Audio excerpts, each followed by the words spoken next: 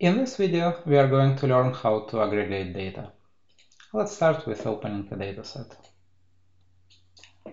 Once this is done, we can go to Data, Aggregate Rows, and the Aggregation interface appears.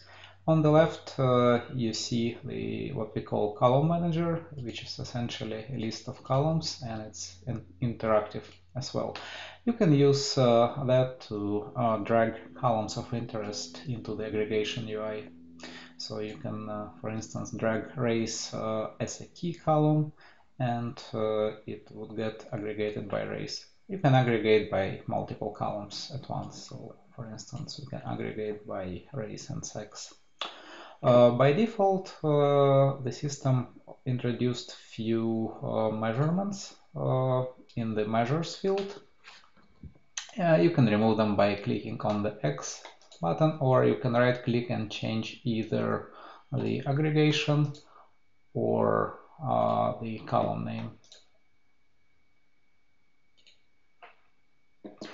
Of course, you can drag columns here as well. Another way to add columns is by using that plus sign. Actually, let's add something to the columns field, which will create a pivot on the data. So we want to show disease on as a pivot, and the categories from that column will appear as columns.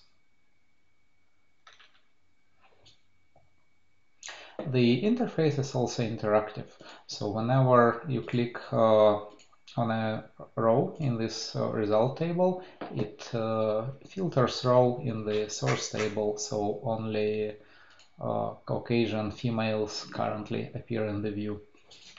If you want, you can add a viewer, and it's a nice way to browse the dataset as well.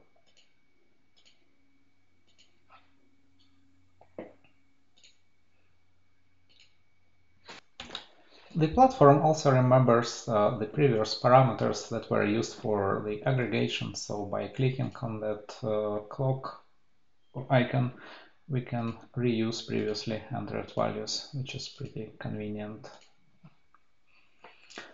Whenever you are done with the aggregation table, by clicking on the OK sign, the result table appears in the workspace, and you can continue your exploration from there. This is it. Thank you.